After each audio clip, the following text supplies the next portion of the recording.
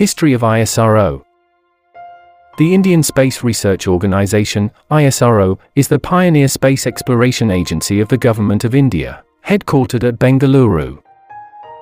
ISRO was formed in 1969 with a vision to develop and harness space technology in national development, while pursuing planetary exploration and space science research. ISRO replaced its predecessor, INCOSPAR, Indian National Committee for Space Research, established in 1962 by India's first Prime Minister P.T. Jawaharlal Nehru and scientist Vikram Sarabhai, considered amongst the founding fathers of Indian space program.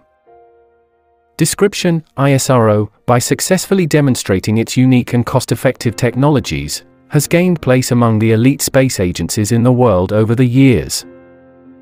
The first Indian satellite, Aryabhata, was built by the ISRO and launched with the help of the Soviet Union on April 19, 1975. The year 1980 marked the launch of Rohini, which was the first satellite to be successfully placed in the orbit by SLV-3, an Indian-made launch vehicle.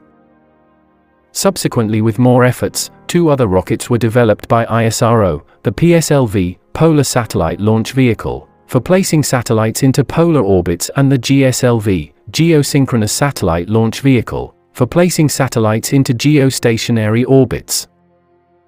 Both the rockets have successfully launched several Earth observation and communication satellites for India as well as other countries. Indigenous satellite navigation systems like IRNSS and Gaganyaan have also been deployed.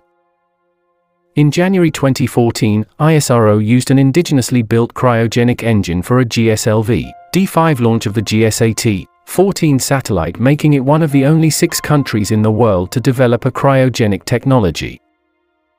Most recent and remarkable space probes of ISRO include Chandrayaan-1 Lunar Orbiter, Mars Orbiter Mission Mangalyaan-1, Astrosat Space Observatory, Chandrayaan-2 Lunar Orbiter, Chandrayaan-3 Lunar Orbiter, and Aditya L1 is a coronagraphy spacecraft to study the solar atmosphere.